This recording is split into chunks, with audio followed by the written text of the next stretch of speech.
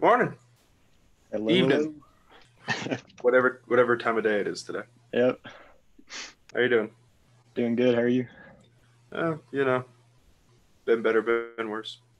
Gotcha. Uh, All right. I think we might as well just get right into the questions.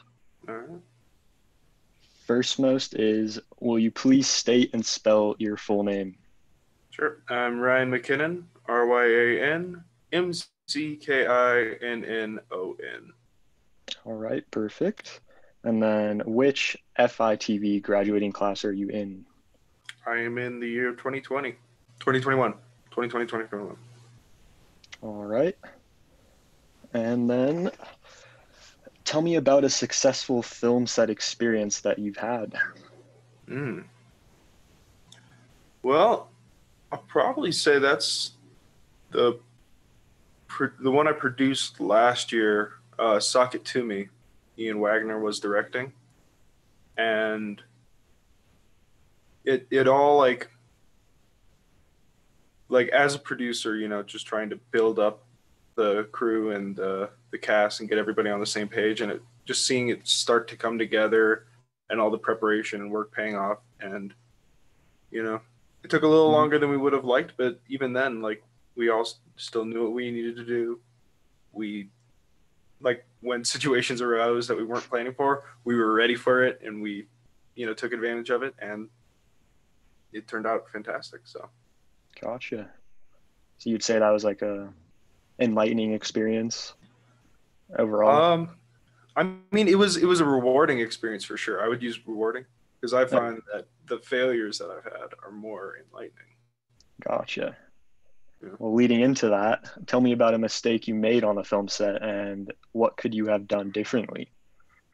so many. But the big number one thing is communication with people outside the program.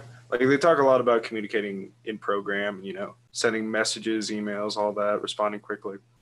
But it's so much more important to communicate clearly with everybody outside. Treat everybody like they've never met you before.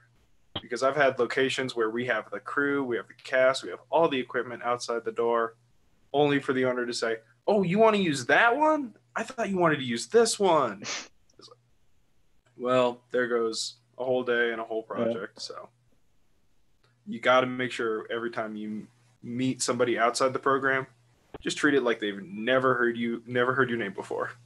Just repeat yourself over and over again until everybody's sick of it. All right. What qualities do you look for in a production assistant?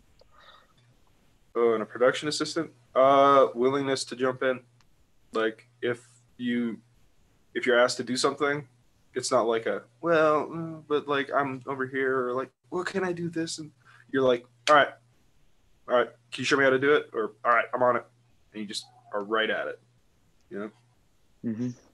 You basically just want people that instantly go in and actually do their job and don't. it's like even if you don't know how to do it or you have like problems getting it done, not like him and Han are having excuses, just saying like, all right, I'm on it. Can you show me how to do it? Or I'm on it and I'll get it done. And just going off and doing it. And then what do you wish you knew during your first year in film school?